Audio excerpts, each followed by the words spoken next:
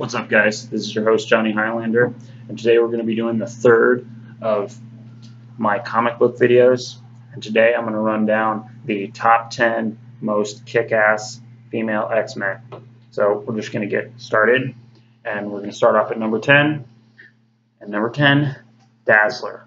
Now, a lot of people say that Dazzler does one of the weakest powers as far as the X-Men goes. She has the power to turn sound waves into light blasts.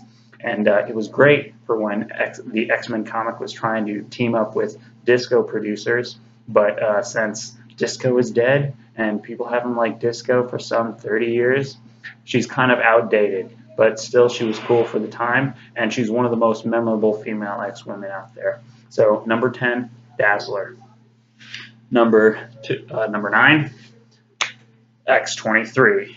Now, X-23 has recently had her cinematic debut in the rated R X-Men movie Logan, but she's not the character that she is in the comic books. In the comic books, she's a female clone of Logan. She has 2 claws here and 1 claw down here. By the time the X-Men comics catch up with her, she's probably in her later teenage years. She's almost a grown woman, and she is totally ready to join the X-Men team and to kick ass as part of the X-Men there. And since Wolverine died, actually, and they were running the Old Man Logan story, X-23 was the one who took over the Wolverine title, and she was the main Wolverine for a while there. Now the Wolverine is back. She's back to her second string status, but for a while there, she was the main Wolverine in the Wolverine comic book. So number 9, X-23. Number 8, Scarlet Witch. Now Scarlet Witch, if I was counting down a list of top 10 members of the Avengers, she might be higher on this list, or she might be about the same since we've got to get Captain America, Iron Man, Thor, all those guys in there. She might be still about number 8, but in this list, Scarlet Witch is number 8 on the top 10 most kick-ass female X-Men. Now, Scarlet Witch has more power than people tend to give her credit for. In the House of M storyline, she was able to delete most mutants from existence. In fact, she was able to destroy reality entirely and remake it as she saw fit, which is what happened during the House of M storyline. And also, her portrayal in the Avengers movies by Elizabeth Olsen has just been really, really strong, and we've been able to see a lot of power from her. She was able to hold her own more than any of the other Avengers were, except maybe Thor at the end against Darkseid's entourage there, the group of guys he sent in advance. She was able to hold her own better than any of the other Avengers. So we've really seen Scarlet Witch display some of the level of the power that she has in the comic books in the MCU, which is really cool to see. So we're going to move on now to number 7, Kitty Pryde, Shadowcat. Now, Kitty Pryde Shadowcat has been portrayed by Ellen Page in the X-Men movies, in X3, The Last Stand, and in X-Men Days of Future Past. And she might be in one other X-Men movie that I'm not 100% sure of right now, but I really appreciate Ellen Page's portrayal, and they've really been able to show Kitty Pryde, Shadowcat, as just kind of a punk, spunky character, you know, that has a lot of personality in addition to her power to be able to phase through objects. And in the comic books, she's even now an ex-girlfriend of Star-Lord. So good for Kitty Pryde there. So now we're going to move on to number 6, Jubilee. Now, probably Jubilee is best remembered from the X-Men cartoon of the late 80s and early 90s, which I personally loved. It was just a fantastic piece of animation, and it's what introduced a lot of us to the X-Men characters.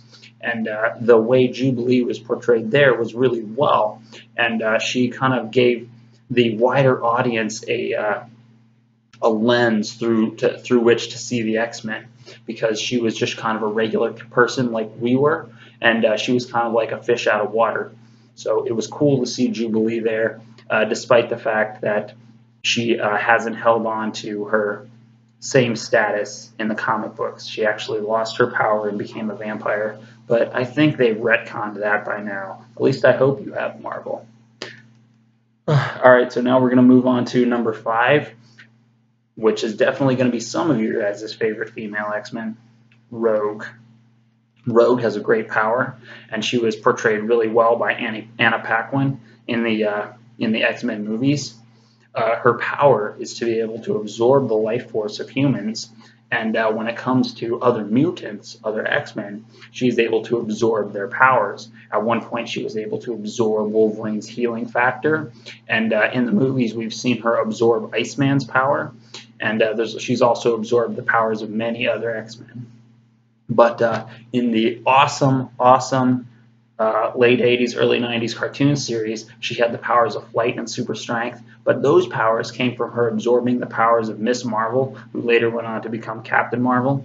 Captain Marvel hasn't been in the MCU yet, but with the ending of Avengers Infinity War, I'm sure we're going to see her soon. But that's where Rogue's power of flight and super strength comes from. It comes from her absorbing Captain Marvel's powers during a conflict with her when Rogue was originally a villain, part of Mystique's Brotherhood of Evil X-Men. Mystique's not going to be on this list because I don't include her as an X-Men, despite the X-Men Days of Future, despite the X-Men First Class movie.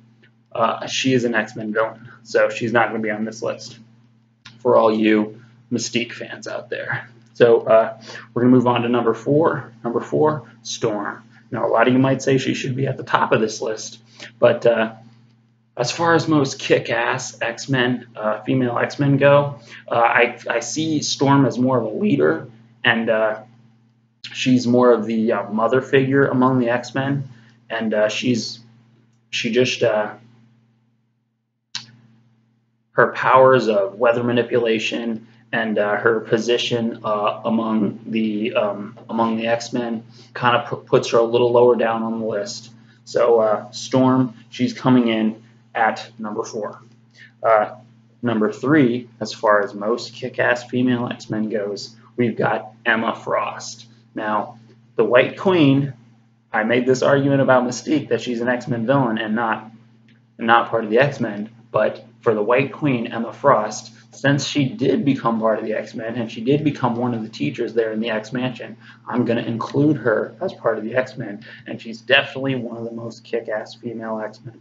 She has telepathic powers that are on par with Jean Grey and Professor X, plus the ability to turn her skin into a diamond-like substance, which is a pretty cool power. So at number 3, we have Emma Frost, the White Queen. Now at number 2, Jean Grey, also known as Marvel Girl, also known as Marvel Woman, also known as Phoenix, also known as Dark Phoenix. There's a lot of handles for Jean Grey. Most of us know her just as Jean Grey.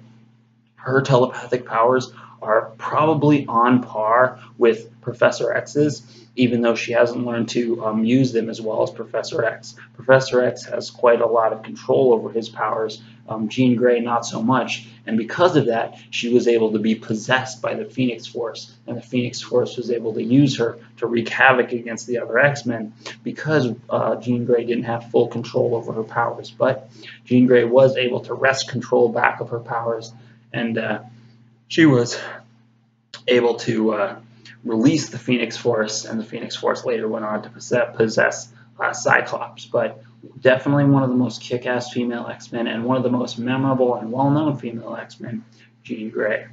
So now we're moving on to the number 1 most kick-ass female X-Men. And with the list that I've covered so far, you guys might think that I've covered every kick-ass female X-Men, but there's one that I left off, the number 1 pick, and that is Betty Braddock, Psylocke. Personally, and which is what all these lists are based on, my personal feelings about it. Personally, I think she's just the most kick-ass female X-Men. She has the ability to create those psychic knives, and her portrayal on the big screen in X-Men Apocalypse by Olivia Munn, it wasn't that bad. but I think it could have been better. I definitely think it could have been better. However, it was great to see her on the big screen. Psylocke actually had her consciousness transferred. Betty Braddock, she had her consciousness transferred from her body into the body of a Japanese ninja samurai woman, and so that's why Psylocke is so good at fighting, and she can utilize those psychic knives that she utilizes so well.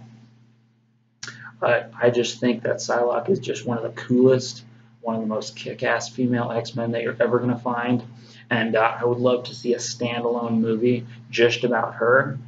I don't know if we're ever going to see that, but with the way Marvel movies are going, there's a good chance that every obscure Marvel hero is eventually going to get their own movie. So fingers crossed that Psylocke will eventually get her movie.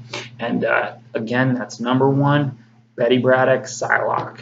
So thank you guys for joining me. This is just my third comic book based video. So far I've done 2 others. All my other videos have been wrestling based. So I hope I can get some more support from you guys for these comic book based videos, because I definitely want to do more of them. All right, thanks a lot guys. I'll talk to you later. This has been your host, Johnny Islander. Thanks for coming.